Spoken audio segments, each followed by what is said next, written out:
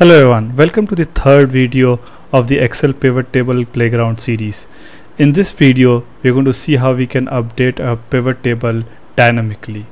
The question that we are going to answer in this particular video is refresh pivot with the latest data, and the concepts that will be covered is dynamically updating pivot when new data is added. So let's look at the problem statement first. In the data sheet, we have customer, location and gender, and we have roughly around 249 customers within data.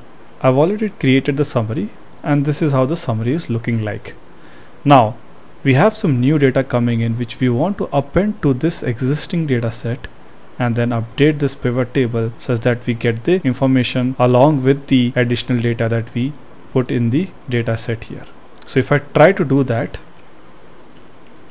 by copying and then pasting the data below, then going to the pivot table summary and saying refresh, the data is not going to be added.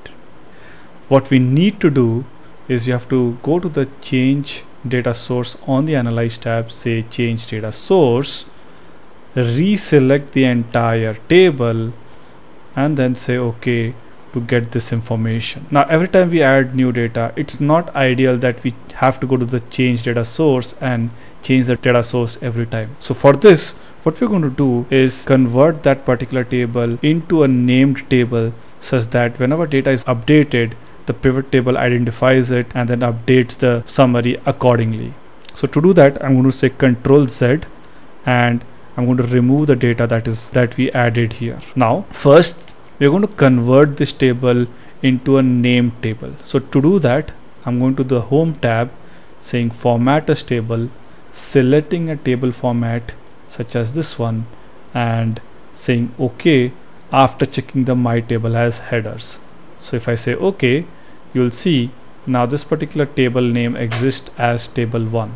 So I can just say as customers table here, and now this particular table name is a named one, which means if I see this particular list, you'll see I'll get a customer data and this is the data that will get selected. Next, now what we'll do is take the new data and add it below the existing data that we have here. So I'm just going to take this data again here, copy it and then paste it just below this particular table. Now automatically this particular table format, named table format, identifies that these are new rows to this particular table and it updates that table reference accordingly. If I just go to the pivot summary and then just refresh it, you'll see pivot summary will automatically be refreshed. Essentially what we have done is we have formatted the table to a particular name table, and then whenever new data is added, this table automatically expands to include them. That way, if you just refresh the pivot after adding the data on this particular table, the summary will automatically be refreshed.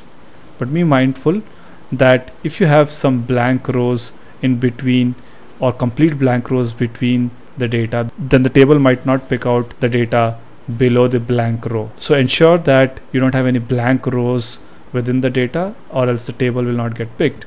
The best idea is to delete any blank rows that are available and then append the data to ensure that all of the data is correctly identified by your named table. So this is how we dynamically update our pivot table using any new additional data and refreshing the summary. In the next video, we'll try to create a histogram using pivot tables and see how easy it is to do so within pivot table. Thank you for watching this video, guys. If you like this video, please hit the like button and please don't forget to subscribe to my channel.